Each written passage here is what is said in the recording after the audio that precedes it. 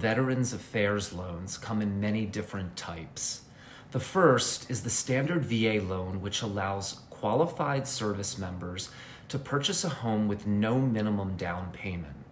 Next, for loans that exceed the conforming loan limits, we have VA jumbo loans.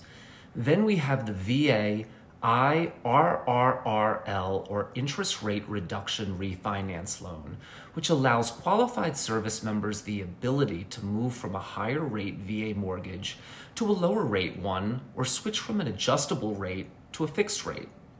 Then we have a VA cash out refinance, which allows service members to swap out their conventional loans to a VA loan.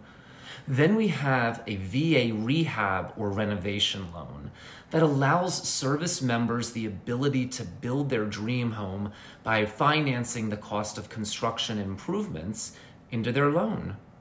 And then finally, there are NADL, or Native American Direct Loans.